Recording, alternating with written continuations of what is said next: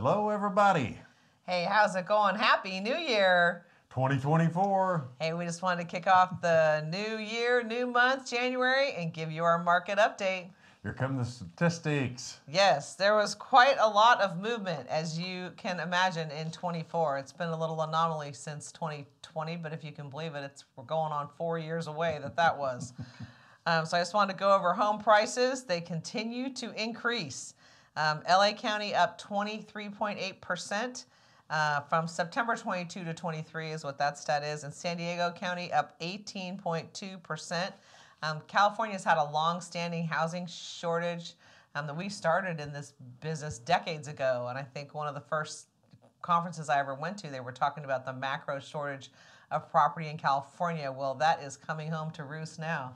It was true back then. It's more true today. There's just not enough properties for people to buy. And this new construction, at least all around our area, they're building apartments. They're not building condos that you could even buy if you wanted to. Yeah, I think a lot of it has to do with the cities themselves and the state itself, where they're putting a lot of low-income restrictions on builders building single-family houses, building condominiums. There are no restrictions on apartments. Yeah, so the housing increase, the median home price in LA County up 38%, San Diego County up 48% since 2020. So these numbers are just crazy. The new listings are increasing at this time. Like now the holidays are over, people are all back in mode, and listings are increasing, which is great news because they are going into escrow. I just had a conversation with our escrow officer and asked her what she's seeing this last week of January after the holidays, and she is saying it is picking up. We're having a little surge here, and she is not seeing multiple counter offers on these deals. So if they're priced right, they are going into escrow and even with loans. So they're not all cash deals. So we're having a little surge, and they are not multiple counter offer.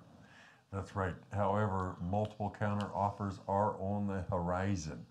It wouldn't surprise us that within 30 days, you're going to be seeing 10, 20, and 30 offers for every property that comes on the market.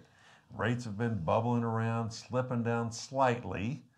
And as that happens, more buyers come into the market.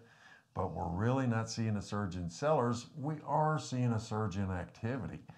Everybody we're talking to, oh, we're busy. We're busy. Everybody all of a sudden got very busy in the last week.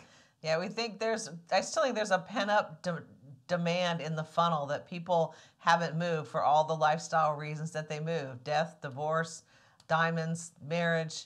And now it's coming after a couple of years here that people have figured out their new work situations and living situations, and they really are ready to move. They are, and as they're getting ready to move, they want properties to buy. We're seeing a lot of absolutely people soliciting off-market properties, trying to get them on market. We're doing the same thing because we have so many buyers and there's just not properties out there for them to buy. Yeah, if you are thinking about putting your house on the market, we advise you to get it on sooner rather than later because we have a feeling this spring season is going to be crazy. Yes, absolutely. And experience does count when it comes to this. Yes. You don't want somebody inexperienced starting off with probably one of your most valuable assets. When it's time to come to the party, you want to go with the king and prom queen. If you would like a professional equity assessment, we'd be happy to sit down and talk to you about it.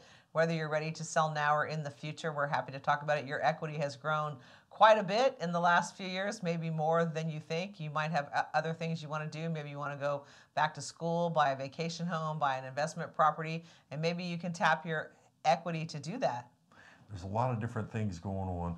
I mean, we looked at 48% basically in the last 3 years.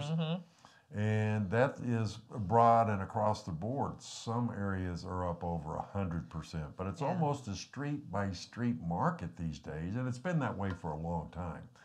But your street may be one of those streets where it's one of those that have gone way, way up. Prices have gone up 312% in California since 1991, if you want that little stat there. 2024 is also an election year. Yay! So it's going to be crazy. Headlines left, headlines right, headlines black, headlines white. It's going to be just crazy. So don't listen to the headlines. That's right. I don't think somebody's not going to try to buy your vote because it seems like everybody wants to buy your vote these days. And you know, the net worth of a homeowner is around $400,000 versus a renter at $10,000. So we always advise get in the market as quick as you can and stay there as long as you can to increase your net worth. Absolutely. And it's one of those deals where people that have bought homes in the last year or two have seen substantial growth in their equity. And that equity translates into the 400,000 versus the 10,000. You just can't make money as fast as it's been going up. Right, that's right. In Ventura County stats here, sold listings are down 26.5% from 22 to 23 at year end.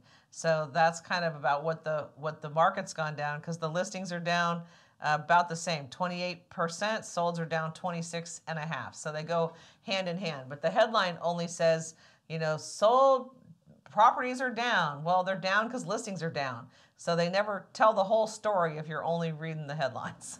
I don't think they ever will. I don't think they ever did. No. So the real story is right here. As the listings go down, sales go down. Listings go up, sales go up. It's very simple math. Yeah, and even with the interest rates doubling over this time in the last couple years, the equity has continued to go up because prices have continued to go up. So we see, as all the experts are predicting, that rates are going to come down this year, of course, election year, that we expect them to come down, that it's just going to create more demand in the market, hence pushing prices up and creating this just continued low inventory kind of crazy market. Low rates aren't going to do anything but push prices up. That's right. That's what's going to happen. That's right. So if you're thinking about making a move, now's the time, because everyone's predicting, and we feel it. We're getting a lot of calls. All of a sudden, our phones are lighting up, and they are for everyone. I mean, several things that I've been watching that have been on the market 40 days, 50 days, they're going into escrow this week. So everyone kind of took the holidays off, but boom, it's back. So we need more properties to fill that pipeline, and the properties are selling. That's right. So 2024, it's here. The predictions are higher pricing, lower interest rates. Just all makes sense. Yep. So let us know. We're happy to talk about real estate. We love to talk about it. You know where to find us. GaryandLisa.com. Your Real Estate Edge.